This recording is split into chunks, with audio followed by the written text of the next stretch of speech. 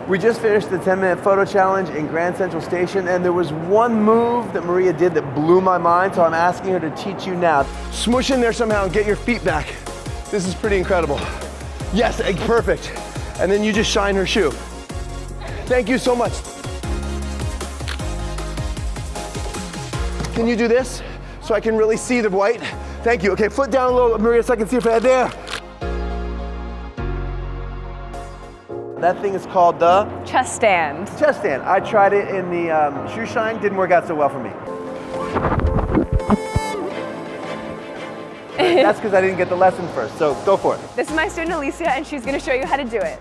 So what you're gonna do is you're gonna go on your knees, and when you're on your knees, you're gonna push your hips in front of your hands. So when you roll, your hands hit after your hips. Your hips have to hit first, or else it's not gonna happen. So when you roll, your hips hit first, and your hands guide you up like that. So once you got that down and you can roll and not hit your face on the floor, you're gonna push your hands into the ground and kick your legs up and over your head. Nice.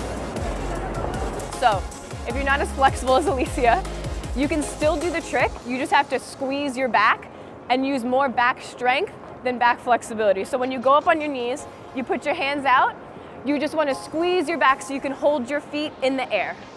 Squeeze.